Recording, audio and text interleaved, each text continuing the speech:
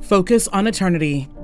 There is one thing that God doesn't want us to do, and that is to live like this earth is our home, because it is not.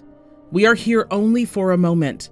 The life that we have here is very momentary, short-lived, just a place to pass by. Psalm 103:15 and 16 tells us that the life of mortals is like grass. They flourish like a flower of the field. The wind blows over it and is gone, and its place remembers it no more. The world is only a resting place on a long journey.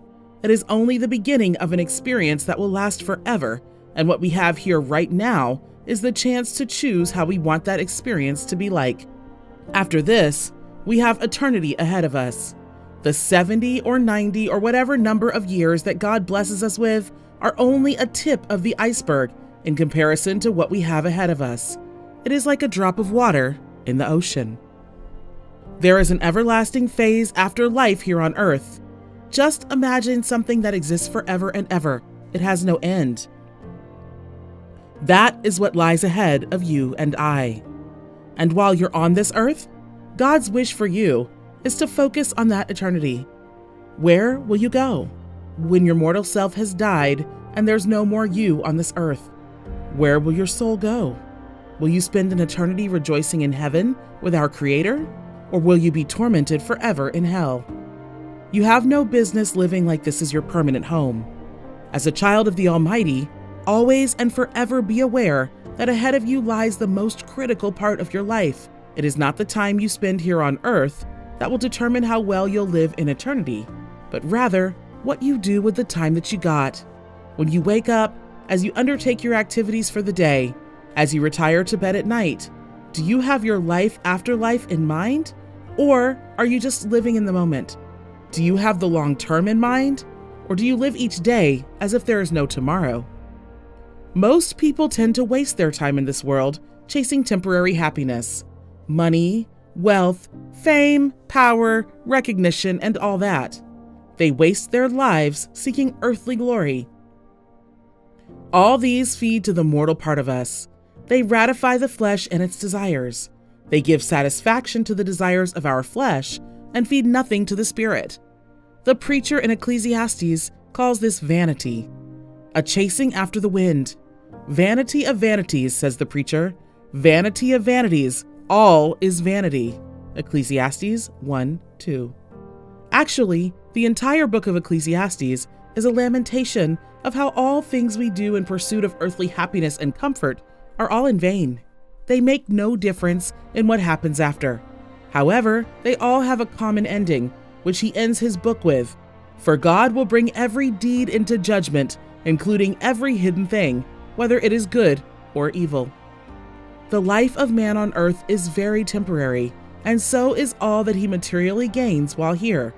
Beyond that is the eternity, which only has two ways, heaven or hell, eternal life or destruction. The preacher says that God will bring every deed to judgment. This only means that judgment will lead each and every one of us to either of the two places. There will be no in-between. The days spent here on earth are numbered, and we should never forget that we're headed somewhere more important. Wherever we put our focus and energy is where we are likely to end up in. When you live your life like earth is your permanent place, you're bound to hold important only the things that are held in high esteem on earth. When you make it your permanent home, the only things that you'll care about are the things of the world. When all your treasures are here on earth, then your body, mind, and soul will be tied to the things of this world. Yet God has told us that this world is not our home, that here we are like the wind, only passing by. Our lives are like grass that is out there in the fields today, and tomorrow it's no more. It is very tragic as a believer to make this world your permanent dwelling. Everything that you do for the time you're on earth will count either positively or negatively as to how and where you spend your eternity. And by everything, I mean literally everything. Whatever you do, think, say, how you act, all will have a say in your end days. If you believe in eternity, if you hope to spend eternity with Christ forever, then your life must match exactly that.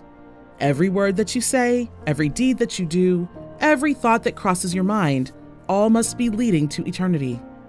This moment that you're alive now is called the sowing season. You will reap what you sow. If you sow for eternity now, you will reap eternity. But if you sow for the earthly glories, then your harvest will be the temporary satisfaction of earthly possessions. God cannot be fooled. He has given each and every one of us the time and opportunity to choose where He wants to be. He is very fair and just, giving us the knowledge on what lies beyond this world through His Word, and then letting us choose. He is not going to impose His choice or wish on you. He is not going to impose His choice or wish on you. You have the sole responsibility of choosing your place while you're on earth, uninfluenced, pure, and true to yourself, how you want things to be. You are the sole decision maker. Examine yourself. What are you sowing today? Are they seeds that have the potential to bear eternal life with our Maker? Or are they seeds that only bring forth worldly pleasures and nothing more? In what direction is your life headed? Do you live your talk? Do your actions manifest what you believe in? Or are they hypocritical statements made to hide the real you? Hebrews 13:14. For here we do not have an enduring city, but we are looking for the city that is to come. What is this city that the author of Hebrews is talking about? Is it the same place that Jesus Christ was telling His disciples in John 14:3? And if I go and prepare a place for you, I will come back and take you to be with me. Our focus should be on eternity, on the city that is to come, on the home that He has gone ahead to prepare for us, the life after death. In Colossians 3:2, the Bible tells us how we can set our focus on the things above. It says from verse 1 through 4, Therefore, since you have been raised with Christ, strive for the things above, where Christ is seated at the right hand of God. Set your mind on things above, not on earthly things, for you died, and your life is now hidden with Christ in God. When Christ, who is your life, appears, then you will also appear with Him in glory. As a believer, your focus should be on heaven, God, Christ, eternal life. The indulgence of the flesh should not distract you from pursuing a place in the royal family of God. Whether it is temptations to sin or the struggles of life that are trying to bring you down, you should always know that that is only for a moment. It cannot last forever. But the victory that you win in Christ for life everlasting is an eternal win. This is the joy of being a believer and truly pursuing the things of Christ. That for me to live is Christ, and to die is gain. That whatever happens, it is to your advantage. For you to be alive today is by the hand of God, and to die for Him is even greater gain. Christ said that whoever saves his life loses it, but whoever lays down his life for the sake of Him, Jesus Christ, gains it. Matthew 16:25. Focusing on eternity means staying blinded to the things of the world, putting up deaf ears to the misleading voices in this world, refusing to fall into temptation, rising up even in the face of challenges, because ahead of you lies a very big crown of victory. It is this kind of unwavering, heavenly focus that Paul has in Philippians 3:13 through 14 when he says, Brethren, I count not myself to have apprehended, but this one thing I do, forgetting those things which are behind, and reaching forth unto those things which are before. I press toward the mark for the prize of the high calling of God in Christ Jesus. Paul is aware that he is on a journey, that his current place is not where he is meant to be permanently. He is in transit to somewhere of greater glory. Notice how he is so deliberate and conscious about the pressing on. It means doing everything that it takes for him to reach that mark that he wants to.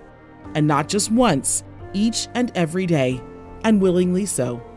The walk to an eternity in heaven is not an event, but rather a journey. Like a journey is made of many steps, attaining eternity with Christ is the result of the conscious and willful taking of progressive steps towards Him.